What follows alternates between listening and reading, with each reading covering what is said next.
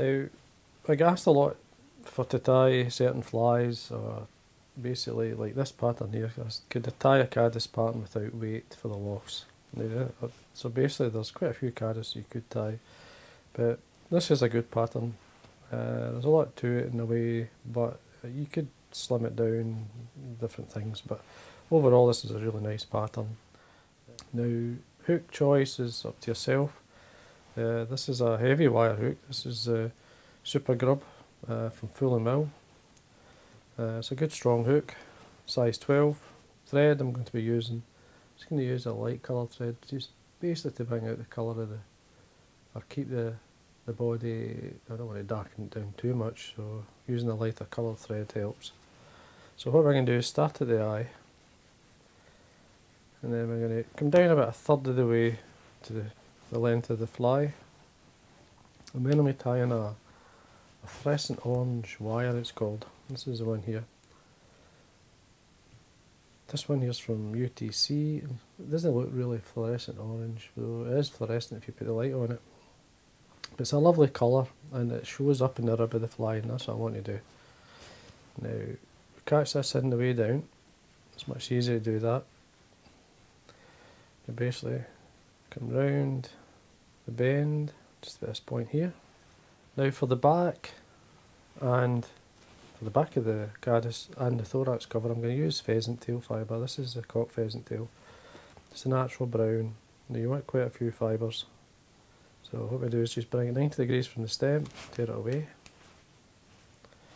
And then what I'm going to do is come round, we tie it in by the close to the tips, so we come down with a loose turn. Just pull the tips in to as close as you can dare go, and then we can tighten them up. They'll come up about maybe 2-3 mil. Then we tie in some, this is a nice amber, it's very close colour to the yellow, well, it's basically the fluorescent orange wire. Let's be a bit brighter, but this is a great colour. It's a slightly, it's got a bit of orange in it. It's a llama wool a friend of mine dyed, and it just suits the caddis. It's one of the colours I like. Now I'm just going to lightly dab it on. Basically this is like I would call a reservoir of dubbing, because what I'm going to do is get it caught, get it started, use the anchor point there, and I'm going to lightly dab it on at the back and work towards the pheasant tail, and then I'm going to work my way up, just stretching out when I need to. So you're basically feeding the dubbing onto the body. And just work our way up. You've got a nice shape in the caddis body. It's got a decent abdomen. It's very pronounced, you can see it. And we get near the top to the 2/3 of the way up. Still adding on a wee bit of dubbing just to get the shape. I'm looking at it all the time. A good carrot-like shape. When you're happy, then we can take away the excess and then trim away. There we are, that's fine. Now the pheasant tail fibre becomes the back of the pupa, and as well it's going to be, I'm just going to leave this on because this is going to be the thorax cover. So we'll lay it across the back, and then we bring our rib up. So we do a straight turn at the back, and then basically work our way up. We're looking for a good, in this case there's 7 turns there or so, and you catch this in on the side, and show it once I've cut it in, so you can see what it's like. See how it comes out really well. Makes for a great body. So at this point I'm just making sure got the wire tied in. Pheasant tail fibre, I'm going to draw it back, but before I really do that I'm going to bend and break away the wire. Now with your nail, just open out the pheasant tail fibres, just use your nail to spread them, and then work back towards the body. See where we are, and that's going to be your thorax cover. Now for the wing I'm going to be using, this is duck feather. This is basically dyed fiery brown. Now domestic duck, is that what this is, normally is obviously white.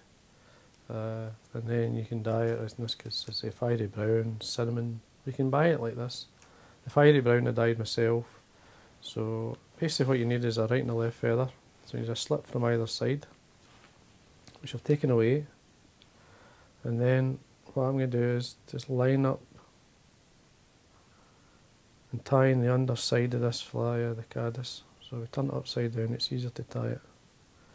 So what I've got here is a right and a left. You can see the basically the front of the feather, the tips meeting. So we're tying it upside down.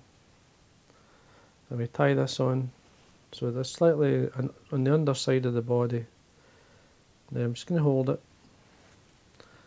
Just hold it best you can.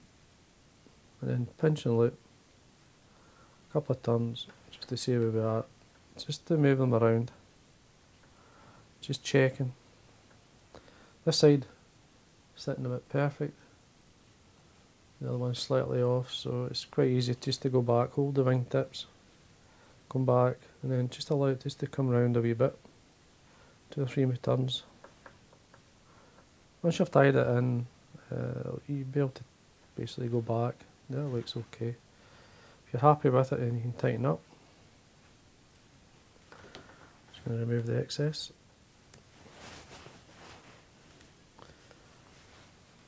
Now that's the fiddliest bit of this fly really, just tying the wings in. We've got wax on my thread. There we are, looks fine. For the thorax, I'm just going to use a light coloured dubbing, a natural dubbing, and just build it up. So I normally like to take the thread towards the eye. They're a head length away. I'm just going to put some of this dubbing in. This is just a blend of moon. It's just basically a rabbit and a bit of mask. There's some of the mask mixed in and a wee bit of UV. It's a dubbing I like using, and it works well for me. So what we're doing here, we're going to work towards, or up the thorax towards the wing. Just building it up. See where we are, so we've got a continuous taper. That's about right. And then as we work through, we're actually tightening it up when we need to. But just before we get to the head, take away the excess. Nice and tight. This point we stroke back the fibres. It's going forward. Move it wax on my thread, see where we are. Looks fine. Now when we tie in a hackle, it's just it's basically a furnace hen. It's just a cheap Indian hen. So take a feather away. One's lying on my desk. See me pulling one out. Fibre length is basically you're looking the tips towards the pointed hook or just slightly less. So when you tie this in by the tip, so I use my hackle plasters to locate the point of the hackle, trim away and leave enough to tie it in. Now I have waxed my thread, so I should give myself plenty of grip. Just catch it on. Again, make sure there's no fibres going forward. You touch a wax. I'll use my hackle pliers so you can see what I'm doing. And then all I'm doing is folding the hackle and drawing it back. Now I'm doing that lightly. It's easy to do. So we do basically a turn and pull back the fibres as we wind. Okay, happy with that. Looking for a couple of turns at least. 2 or 3 turns to hold. Always keep the thread tight. Just folding back the hackle. Keep the thread tight and then you can break that off. Now what I'm going to do here is just make a space for the pheasant tail fibre. But before I pull it over, what I'm going to do is tie in some horns. I'm just going back to the pheasant tail. So I've got 2 fibres. Just again bring them 90 degrees from the stem, which will line them up. Want these basically on the side. Not too long, just you're looking just slightly by back of the hook. So we catch them in, using the body to separate them. See that? Yeah. So again, fold them back 2 or 3 turns to hold, and then trim them away. Now what I'm going to do here, I'm just going to bring down some of the fibres on top of the dubbing. So I'm just going to hold the hackle and tips of the horns out of the way, and then bring it over. So we've got the thorax cover coming over. Now you may see 1 or 2 of the fibres twisted there, so if you feel it's a bit too much twisted, it's easy enough just to go in and line them up. Just take your time. There's one here that's crossed over, so just they'll marry together when they're sitting. So if you take your time, you'll end up with a better looking fly. There we are. Catch them on top. 2 or 3 turns. Again, lift this up, nice trim, nice clean cut. And then we build up the head with the thread. There we are. Straight and whip finish.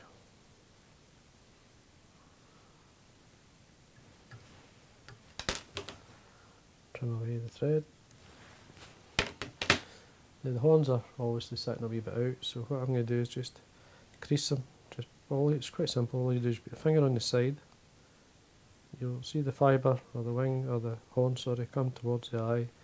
You'll crease it, you'll see it's come in.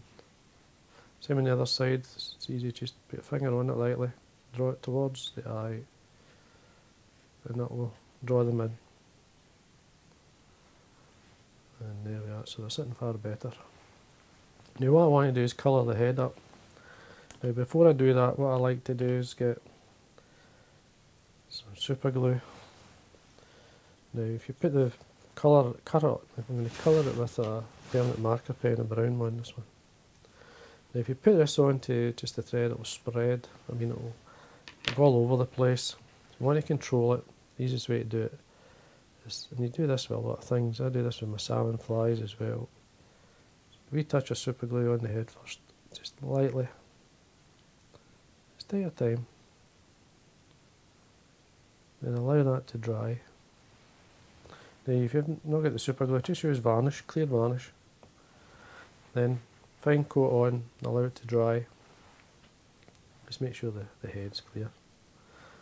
There's a couple of wee fibres there, so what I usually like to do is the back of my nail. You'll always get a wee bit of hair or something caught in. So I'm just using the back of the nail to push them or flatten them down. At the same time, allowing the super glue to dry. It doesn't take long. See what it's like, feel it. There we are. And then what we want to do is get my permanent marker. I'm just going to mark the top of the head. Now red's good colour for doing this as well as brown. So we just touch the top of the head with it. And again what we do is allow that to dry. Just tapping it as well. I usually sit and do 3 or 4 more of these and give that time to dry, but we'll keep it on. Just get a below a second or so.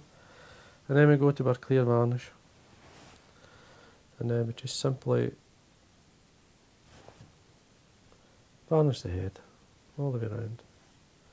Obviously the super glue acts as a first coat. The varnish finishes it off. And there we go. And there's your Caddis Pupa. This is a basic, this is a standard everyday Caddis type style of fly. You can change the colour. It's a nice pattern, it's a nice style. The hook you can change. There's 2 or 3 hooks you could use. There's one I've been using, this is another one from Mill. It's this one, it's got a straighter hook. It's a barbless version. And I think I may have one tied. I should have. Anyway, there's a cinnamon version. Slightly bigger. So it's a lighter wing on it. It's just a style of hook that suits. It's a strong hook if you want to catch and release. So you can experiment with the hooks. You don't have to use the exact same one I'm using. But anyway, there you go. It's a nice cinnamon or Caddis Pupa.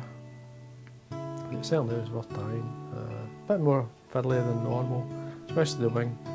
Once you've tied them in, look at the back, as you can see. So anyway, I hope you enjoyed that. And if you enjoyed the videos, please subscribe, and thank you for watching.